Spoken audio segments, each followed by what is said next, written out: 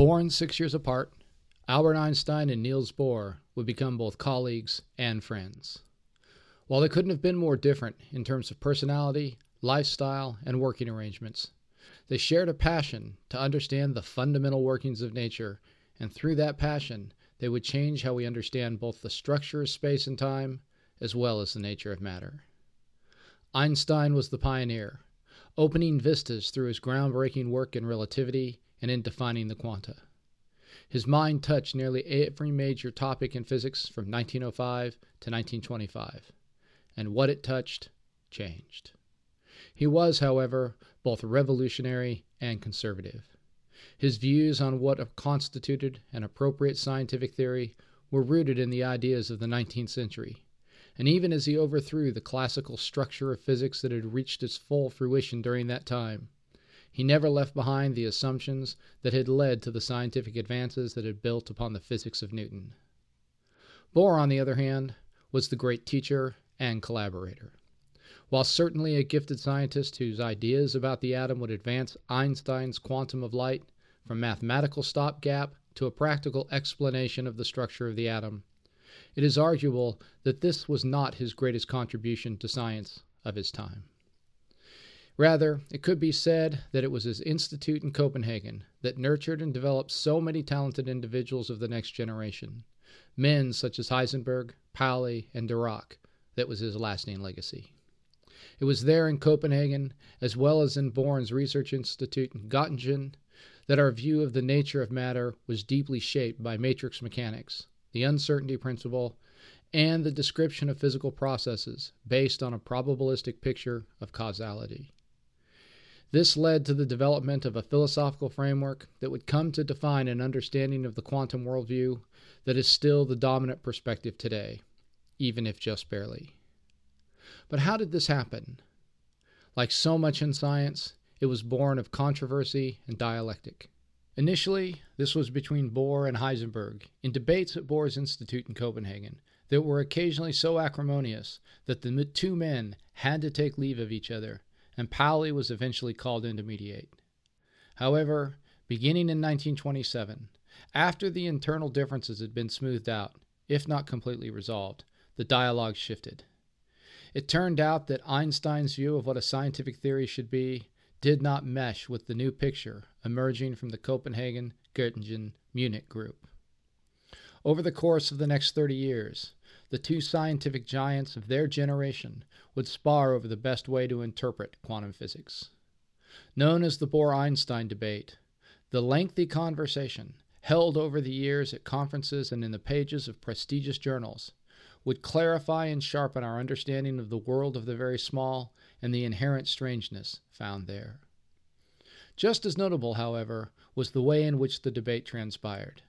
Never rancorous, and always with great mutual respect and admiration on the part of the two contestants, if not their disciples. As such, it stands as a shining example of how the loftiest of scientific dialogue should proceed. Hello, and welcome to the Scientific Odyssey.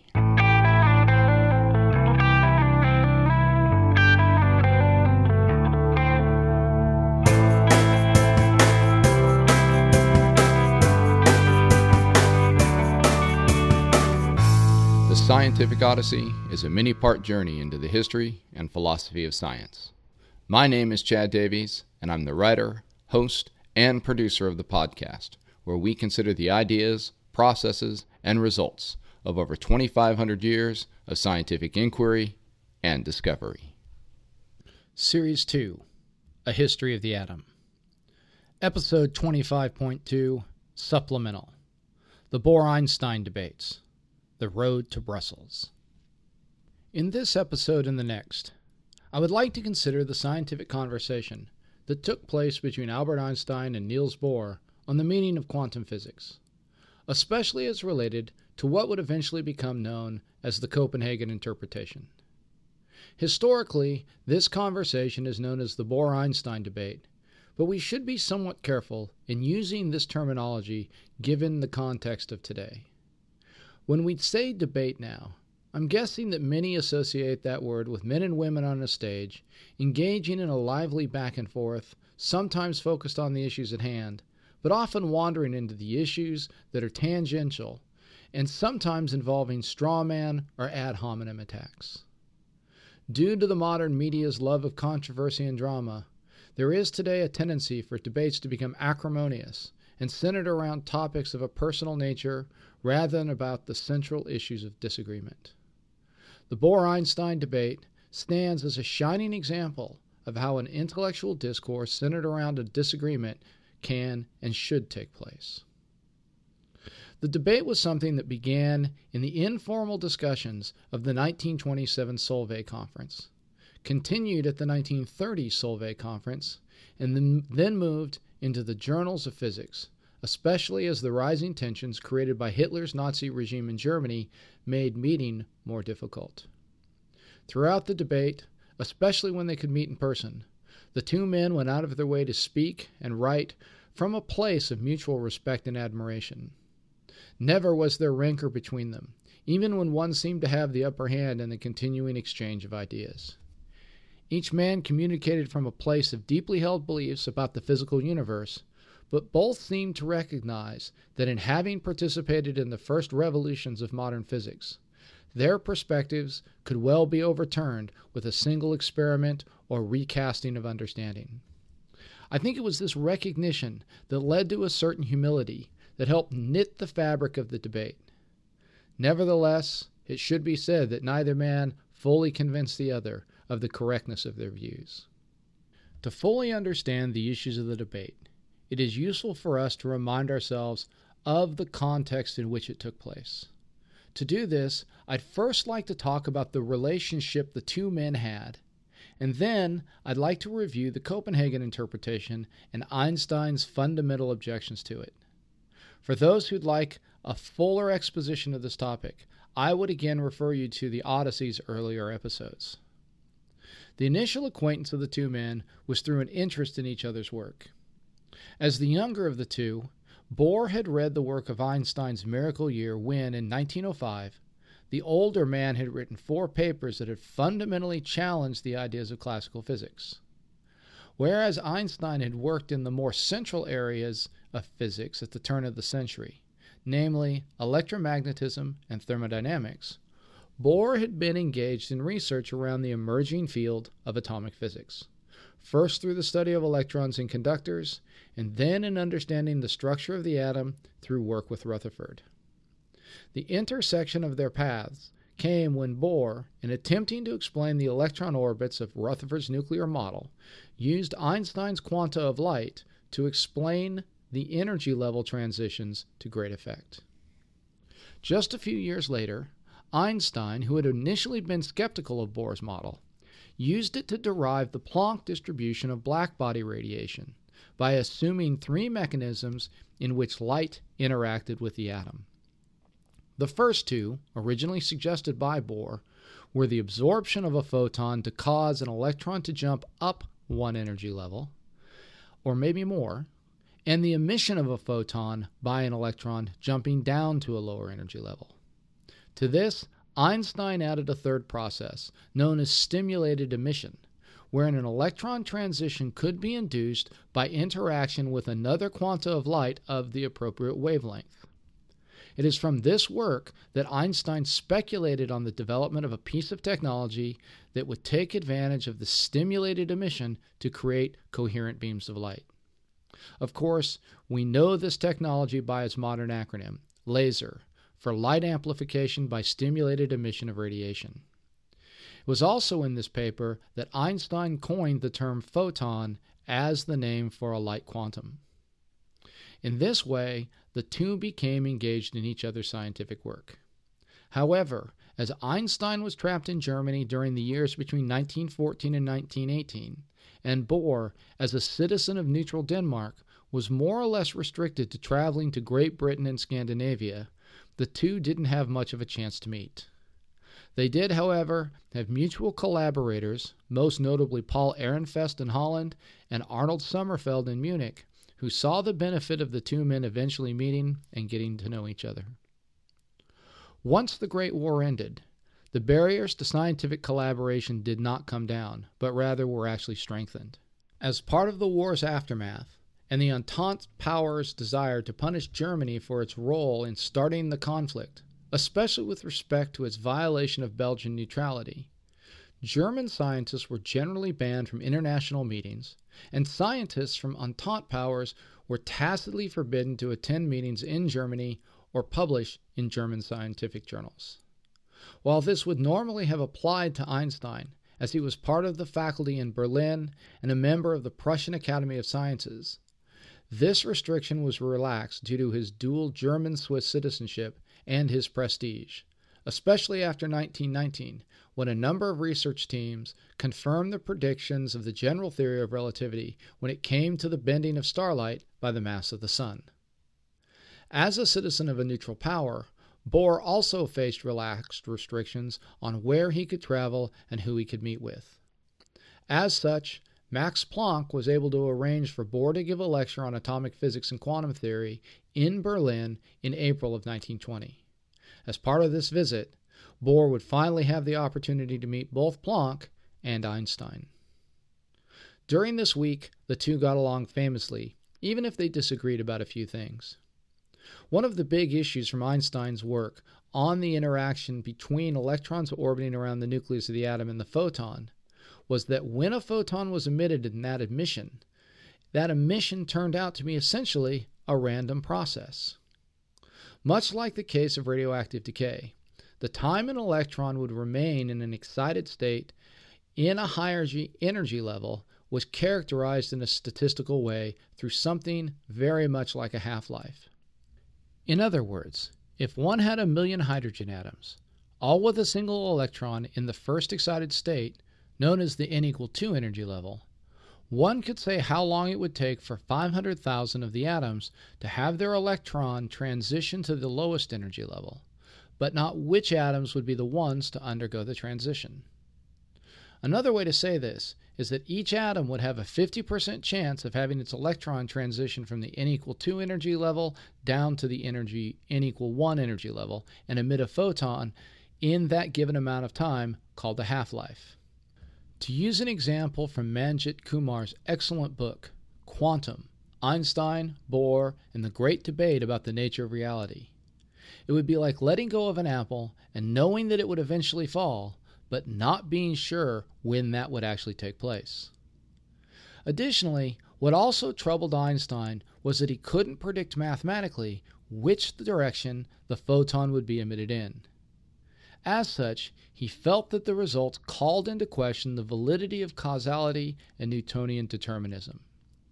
Not long after the meeting with Bohr, Einstein would write Max Born, quote, "That business about causality causes me a lot of trouble too. Can the quantum absorption and emission of light ever be understood in the sense of the complete causality requirement, or would a statistical residue remain? I must admit that there I lack the courage of my convictions, but I would be very unhappy to renounce complete causality." Unquote. Even with these doubts, Einstein convinced himself that additional work in atomic physics would resolve the issue by finding an underlying hidden cause for this behavior. He believed very strongly in the ideas of strict causality and determinism in physics, and was not willing to give up those fundamental underlying principles on the basis of what was, especially in 1920, a not very well understood set of experiments and explanations. Bohr, on the other hand, wasn't so sure.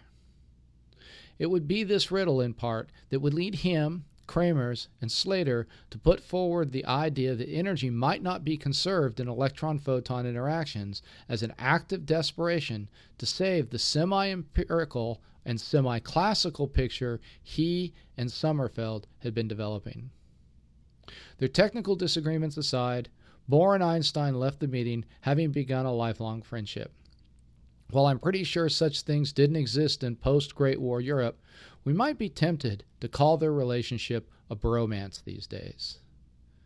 Einstein would write to Bohr shortly after the meeting, quote, "Seldom in my life has a person given me such pleasure by his mere presence as you have. I am now studying your great publications and, unless I happen to get stuck somewhere, have the pleasure of seeing before me your cheerful, boyish face, smiling and explaining." Unquote. To Paul Ehrenfest, he wrote, quote, "Bohr was here, and I am just enamored of him as you are." Unquote. Bohr was equally taken with Einstein, writing in reply, quote, "It was to me one of my greatest experiences to have met you and to talk to you. You cannot imagine what a great inspiration it was for me to hear your views from you in person." Unquote. The two would again meet briefly later that year when Einstein stopped off in Copenhagen on his way to an engagement in Norway.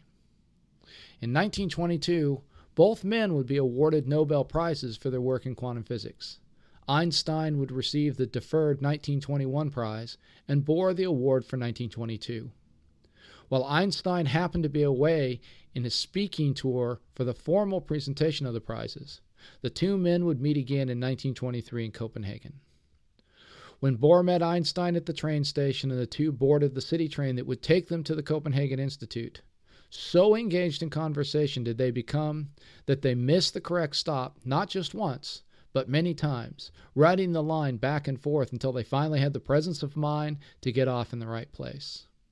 As before, the time the two men spent together was a true meeting of the minds in discussing the important topics in atomic physics of the day, including the crisis the Bohr-Sommerfeld model of the atom was increasingly becoming.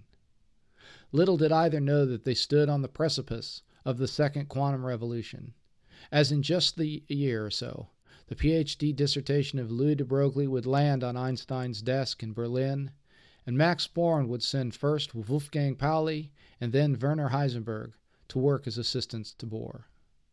Following this would come the great outpouring in 1926 of the solid, respectable physicists from Zurich who would become Einstein's ally in the debate to come. Schrödinger's wave mechanics would offer up a compelling alternative to Heisenberg and Born's matrix mechanics. And even though both Pauli and Dirac would show the mathematical equivalence of the two approaches, the physical and philosophical interpretations of the reality they offered couldn't have been more distinct.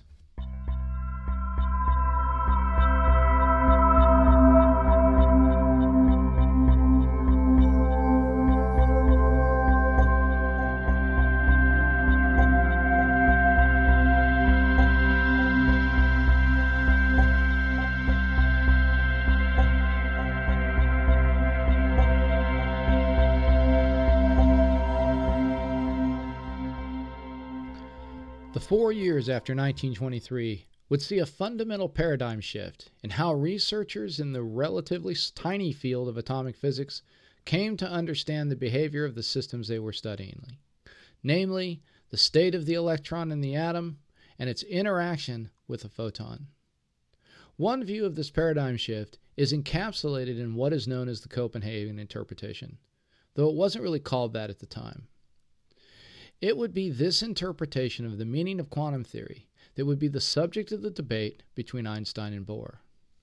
In order to better understand the context of the debate, let's review the main points of this particular interpretations and Einstein's objection to it.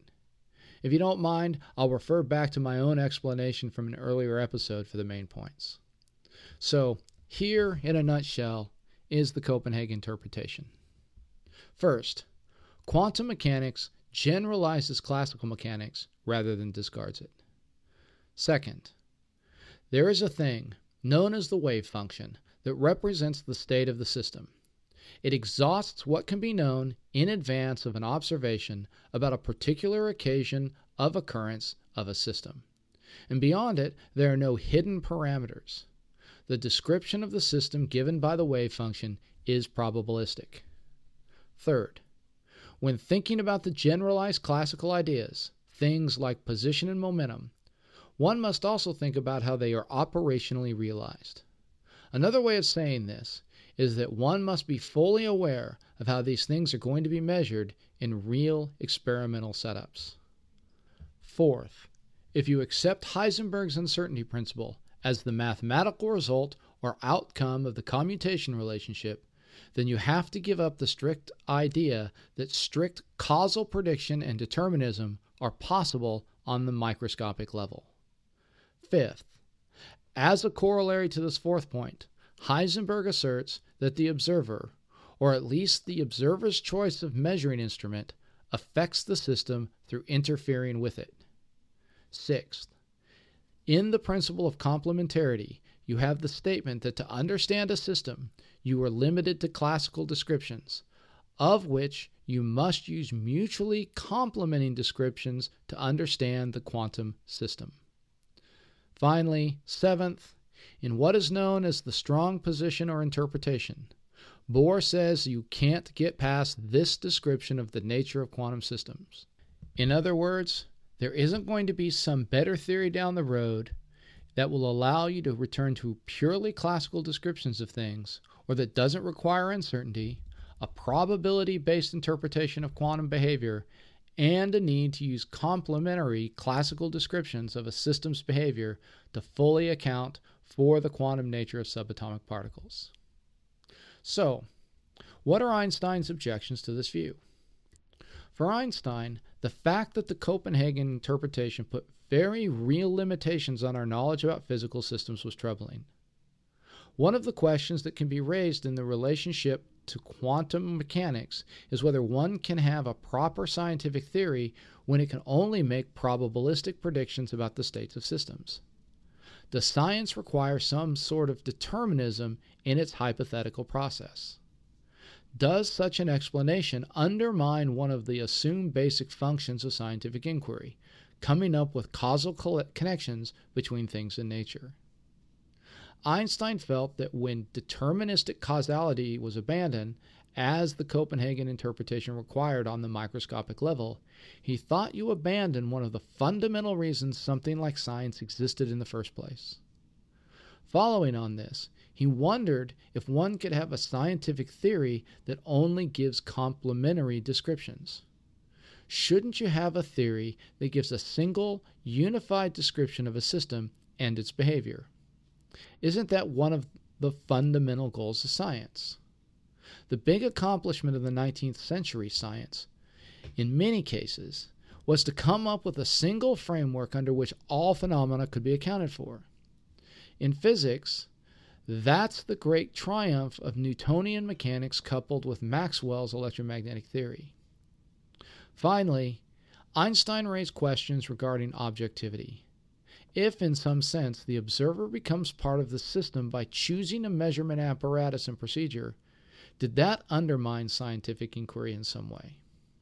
For Einstein, the single most crucial aspect of science was that it could come up with descriptions of the natural universe that are independent of us.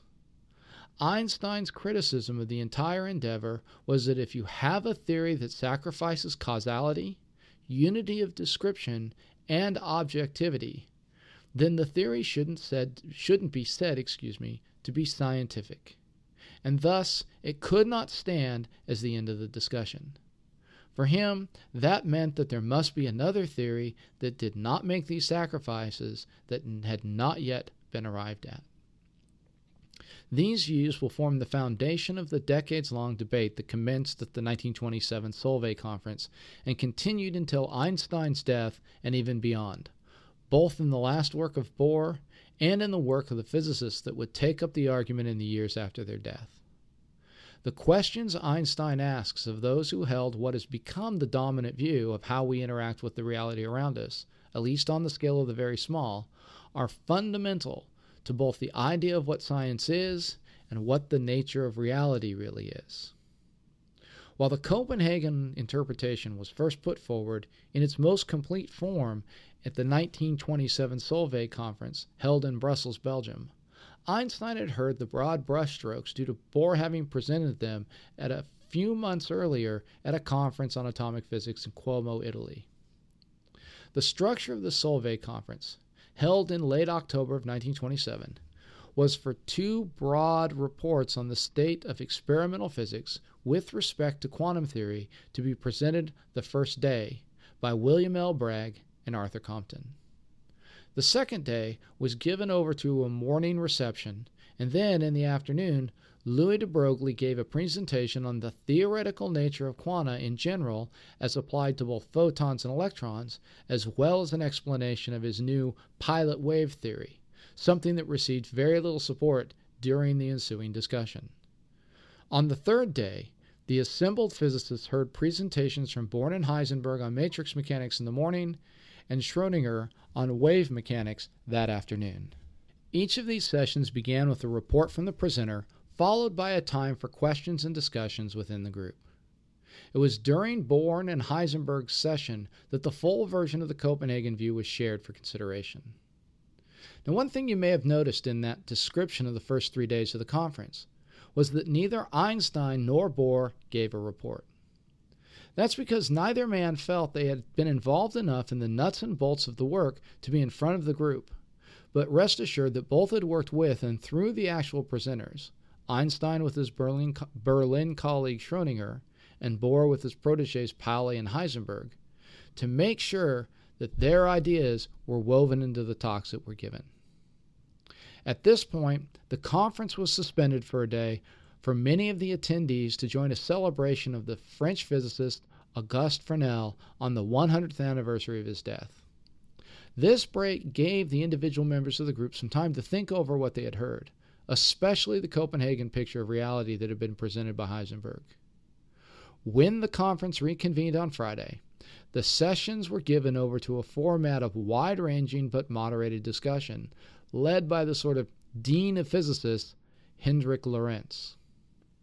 At some point during the day, Bohr was asked to give an extended explanation of the implications of the Copenhagen interpretation on causality and determinism, something that was so central to the discussion that Bohr would submit a paper on the topic for the conference proceedings. The attendees would later stress that Bohr's comments were clearly aimed at attempting to convince Einstein of the correctness of these ideas. And it was at this point that Einstein issued his first challenge to the picture that Bohr was espousing. To understand Einstein's approach, we should digress for just a moment into a discussion of the structure of argument. When one makes an argument, he or she will first present premises, and then from those premises draw appropriate conclusions. These conclusions then become the premises for the next stage of the argument. Now, to contradict someone's argument, you either have to undermine their premises or show that their conclusions do not follow from the premises. Einstein knew that Bohr was too good a thinker to make the second kind of mistake, something known as a non sequitur. Bohr's conclusions about causality, however, rested on the correctness of Heisenberg's uncertainty principle and Born's probability interpretation of Schrödinger's wave function.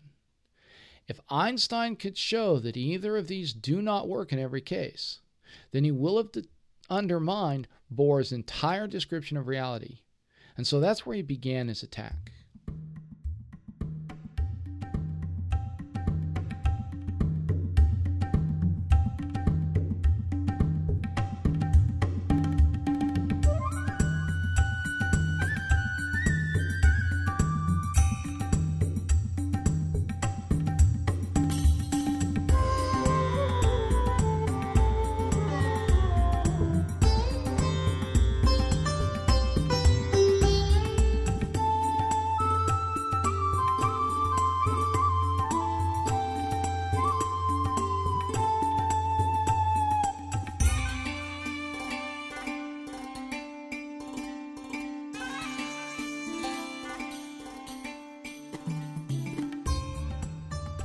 As was his wont, Einstein began with a thought experiment, something he drew on one of the chalkboards in the room.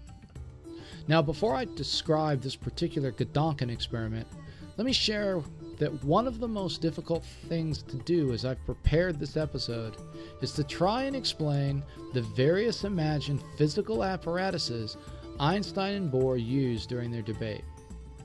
In this case, at least, it turns out that a picture really is worth 1,000 words. So if you find yourself getting lost, you may find it very useful to pop on over to the podcast website, thescientificodyssey.typepad.com, to take a look at the diagrams for the episode I've posted there. They'll give you a much better sense of what the two men are arguing over. So let's get back to Einstein's contribution to the discussion on day 4 of the conference. Imagine, he said, an opaque screen with a single small slit in it through which light may enter a chamber. The back of the chamber is a semicircular photographic plate upon which the light may fall, thus exposing the film. Now, since the photons can act like a wave, those that pass through the slit will spread out from the slit in what is known as a diffraction pattern. Think of this as waves spreading out from a semicircular pattern towards the back of the chamber. However, since the photons are actually particles, they will strike the photographic plate in specific places just like tiny marbles. From this system, Einstein makes an argument about what the Copenhagen interpretation description says will happen. What it says, he contends, is that after the photon passes through the slit and before another observation is made, it has a non-zero probability of striking the semicircular photographic plate at any given point. However, once it strikes the plate at some particular point, that counts as an observation, and at that instant, the probability of observing the photon at any other point on the plate immediately becomes 0. This observation, in essence, collapses the wave function of the photon from a set of probabilities of many different outcomes to a single outcome. In doing so, all of the other outcomes immediately cease to be possible. For this to happen, the collapse must take place in such a way that the information would have to be transmitted at a speed faster than that of light to all the other points on the screen, something forbidden in the special theory of relativity. In other words, if the observation of the photon at point A caused an effect at point B, i.e. the non-observation, there would have to be some very tiny time lag in that cause and effect chain, something not present in the Copenhagen account of the collapse of the probability wave function. This lack of a delay led Einstein, for the first time, to suggest that the Copenhagen explanation invokes some sort of, quote, spooky action at a distance, unquote, a term we should take a moment to unpack. When the first Newtonian descriptions of interactions such as gravitation and electrostatics were created, these interactions seemed to be able to create forces that could act across space without having to make contact with the object they were affecting. As such, these forces were called action at a distance forces, since Newton's original term for what we now call force was action. This mechanism seemed rather ad hoc and very unphysical to Newton and to those who followed him. It had only been resolved by Faraday's creation of the concept of a field in the mid-19th century, something Maxwell had built upon when creating his equations for electromagnetism. With this new representation of the interactions, the action at a distance idea had been consigned to the trash bin. Thus, what Einstein saw in the wave function collapse idea was a resurrection of this rejected non-explanation of how things interacted with their environment. Now, as an alternative, he offered a different explanation. He said that each photon that passes through the original slit will follow one of many possible trajectories as defined by the wave function of Schrödinger. While each photon only follows one path, a large group of them will, as an ensemble, statistically adhere to the probability distribution of Bohr. Hence, he said, the version of quantum theory espoused by Bohr doesn't describe the state of a single photon or electron, but it applies to the statistical properties of a cloud of photons, and as such, the wave function does not apply to one photon, but only to a large number of them considered together.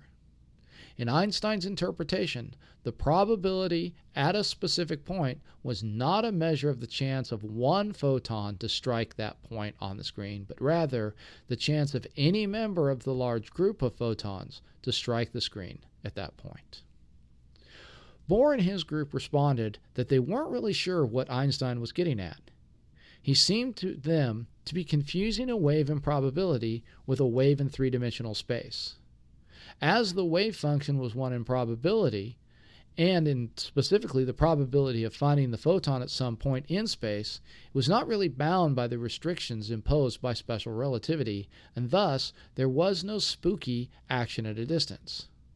Moreover, Einstein's thought experiment offered no way of making a distinction between the 2 points of view through observation.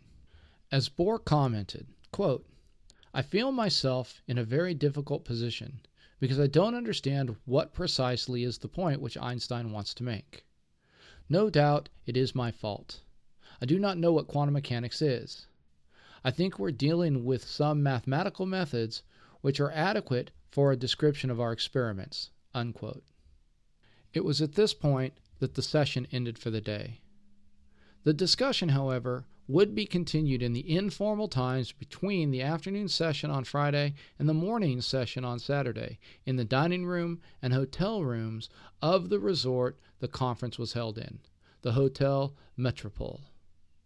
Heisenberg wrote about the time, quote, "During the meeting, and particularly in the pauses, we younger people, mostly Pauli and I, tried to analyze Einstein's experiment, and at lunchtime the discussion continued between Bohr and the others from Copenhagen." Unquote.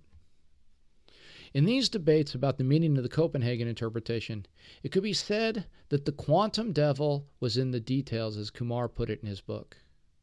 This is because in the Copenhagen view, the means of observation were so important to understanding the how and why the system's behavior happened. If you measured with an apparatus that looked for wave properties, you got a wave, and the same was the case for particles. Add to this the implications of the uncertainty principle, and that meant you had to be super precise in describing exactly how your system was set up and how any measurements would be made. Bohr contended that Einstein's thought experiment wasn't precise enough, and that's what caused the confusion. Bohr's response, developed over the course of the evening and presented in the morning session the following day, pointed out that for the apparatus to act in the way Einstein wanted, both the original screen with the slit and the photographic plate would have to have been perfectly positioned and have a perfectly defined position both in space and time, and that meant they had to have an infinite mass. If this were the case, there would be no uncertainty in the position of the photon when it emerged from the slit, and if this were true according to the uncertainty principle, the photon would have a completely undefined momentum and energy. This would render the physical properties of the photon, such as its wavelength, completely unknowable, something that invalidated the legitimacy of the original thought experiment. Bohr instead proposed a modification to it that would say that the screen had finite mass and thus would move, even if just ever so slightly, as the photon passed through it. This would mean, therefore, that the position of the photon would be somewhat uncertain or indeterminate during the process of diffraction on the way to the photographic plate.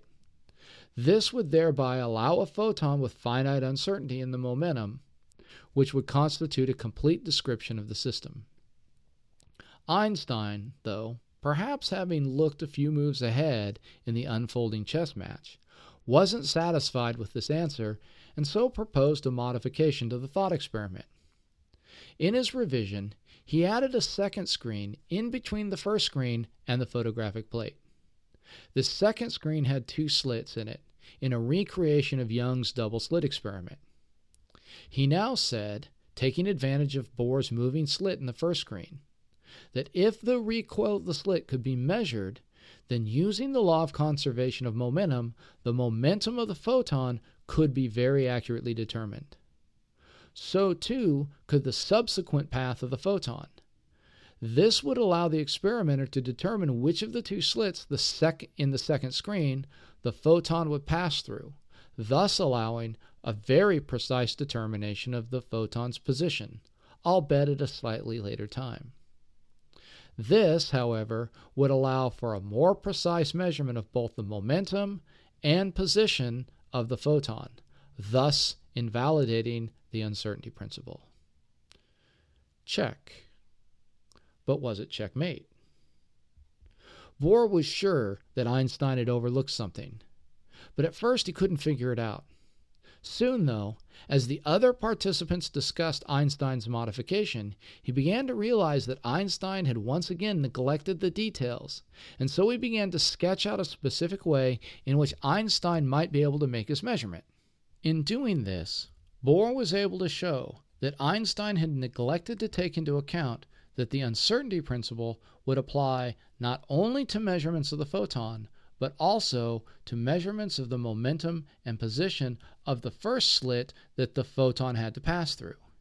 If one made an arbitrarily precise determination of the momentum of the slit, which was required, of course, to make a precise determination of the momentum of the photon, then one wouldn't know the position of the slit, and thus wave behavior of the photon would not be able to be observed at any level. Advantage: Bohr. The two men went back and forth like this for the last couple of days of the conference on variations of the original thought experiment. But in each case, Bohr was able to counter Einstein's objections. Perhaps the most instructive of these, in understanding the difference between the two men's points of view, has to do with another way of examining this double-slit experiment. As I mentioned in a much earlier episode, Thomas Young had shown the wave behavior of light by shining light through two slits on a screen and then observing the resulting pattern of light on a screen behind the first one. For anything that shows wave behavior, one will see an alternating pattern of high-intensity waves and regions where there's no wave behavior at all. For light, this manifests as a pattern of alternating light and dark bands on the screen, something known as an interference pattern. This is what we call the classic double-slit experiments. Now, what Einstein knows is if you block one of the two slits, the interference pattern will disappear. Now, this makes total sense if you think of light as only being a wave. But if you think of light as a particle, then there's a question that comes up. How does the particle, quote-unquote, know there are two slits open before you blocked one of them? And how does the particle know which slit to go through once one of those has been closed? To answer this, I'd like to quote Manjit Kumar. He says, quote, "Bohr had a ready answer. There was no such thing as a particle with a well-defined path. It was this lack of a definite trajectory that was behind the appearance of an interference pattern, even though it was particles, one at a time, which had passed through the two-slit setup, and not waves. This quantum fuzziness enables a particle to quote-unquote sample a variety of possible paths, and so it knows if one of the slits is open or closed. Whether it is open or not affects the particle's future path," unquote. In other words, Bohr says that because the observational method is part of the experiment being done, the researcher has chosen whether to trace the photon's path or observe the interference pattern. If you trace the path, something that you do with a particle, then you'll see a particle. But that will destroy the outcome consistent with the wave-like nature of the photon. If you don't trace the path, you don't see the particle-like nature of the photon, but you will recover the interference pattern. This, therefore, Bohr said, becomes the perfect case study for the complementarity principle. How one makes the observation, in effect, determines the type of outcome one gets. For Einstein, it was this lack of an independent, objective reality that was really more troubling than the probability interpretation component of the interpretation. As I mentioned before, Einstein might have been troubled by the notion that God played dice, but he rejected any formulation of science that didn't allow for an objective reality. This is an objection shared by many physicists even today. By the end of the conference, it was the opinion of most of the attendees that Bohr's position had carried the day. Even in this, though, Bohr was tremendously gracious. He would later write, quote, "Einstein's concern and criticism provided a most valuable incentive for us all to re-examine the various aspects of the situation as regards to the description of atomic phenomena," unquote. Ehrenfest would write to his students shortly after the end of the conference saying, quote, "Bohr towering completely over everybody. At first not understood at all, Born was also there. Then step by step defeating everybody. Naturally, once again, the awful Bohr incantation terminology. Poor Lorentz is an interpreter between the British and the French who were absolutely unable to understand each other. He was summarizing Bohr, and Bohr responding with polite despair. Every night at 1 a.m., Bohr came into my room to say one single word to me until 3 a.m. It was delightful for me to be present during the conversations between Bohr and Einstein. Like a game of chess, Einstein all the time with new examples to break the uncertainty relation. Bohr, from out of the philosophical smoke clouds, constantly searching for the tools to crush one example after the other. Einstein like a jack-in-the-box, jumping out fresh every morning. Oh, that was priceless. But I am, almost without reservation, pro-Bohr and contra Einstein." Unquote. By the way, I just have to say, I love Aaron Fest's staccato writing style there. That's just fantastic, isn't it? Of course, neither Schrödinger nor Einstein were won over to Bohr's point of view. 2 weeks later, Einstein wrote a note to Arnold Sommerfeld that Bohr's quantum theory, quote, "may be a correct theory of the statistical laws, but it is an inadequate conception of the individual elementary processes," unquote. While Bohr may have prevailed in the first round of sparring, Einstein was not close to conceding the point. Unfortunately, the stress of his travels and the increasing pressure on him due to rising German anti-Semitism took its toll on his health. In April of 1928, even as Bohr and Schrödinger were discussing the Copenhagen interpretation via personal correspondence, Einstein collapsed while carrying his suitcase up a steep hill in Switzerland. Diagnosed with an enlargement of the heart, he was confined to bed rest for most of the next year and recovered slowly thereafter. However, by the 1930 Solvay Conference, he was ready to resume the battle with Bohr. In our next episode, we'll consider the atomic clock thought experiment, as well as the EPR paradox, something that would lead to the idea of entanglement and more spooky action at a distance. Until then, full sails on your journey.